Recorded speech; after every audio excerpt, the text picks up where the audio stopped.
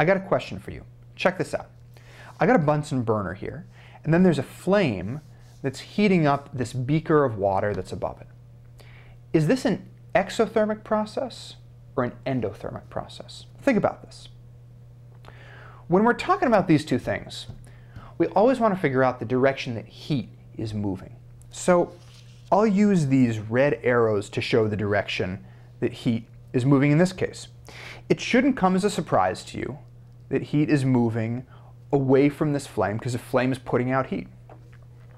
So you might look at this and say, okay, this is a great example of an exothermic reaction because the heat is moving from the flame to the surroundings. And that's what happens in an exothermic process, is heat moves out from something.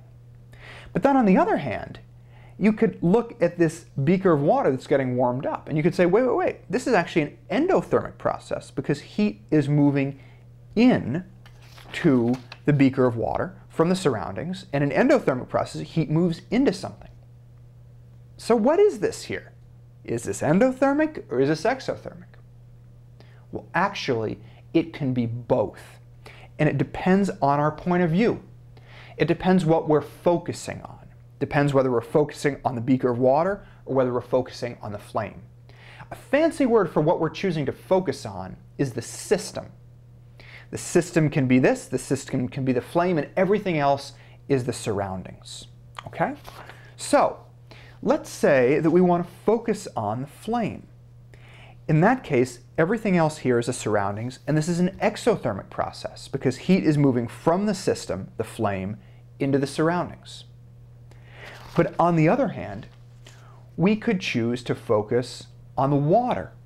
And in that case, this is an endothermic process because everything else is the surroundings and the heat is moving into the system, into the water, from the surroundings.